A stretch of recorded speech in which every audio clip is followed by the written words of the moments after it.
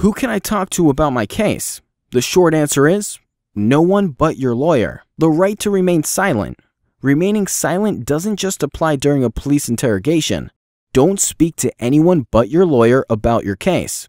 Friends, coworkers, employees, cellmates, and accomplices will be pressured to testify against you with threats of prosecution and severe penalties. Some may already be informants.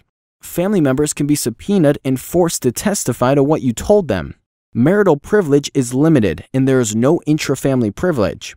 This advice is difficult to follow. It means not confiding in people you trust and respect. What if your friends and family think your silence equals guilt? What can you say to them? Blame your attorney. My lawyer told me that I can't talk about the case. Warn them that confiding in friends and family may drag them into the trial.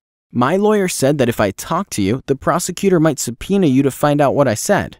The only privilege you can rely on is the attorney-client privilege, and even that has some limitations. The privilege does not apply to communications attended by third parties, or which you can expect others to overhear. If you call from jail, your call may be recorded. Unless you call on a line reserved for confidential attorney-client conversations, even a call to your attorney can be used against you. When in doubt, let your attorney lead the conversation and don't discuss your version of the events surrounding your case in the presence of a third party.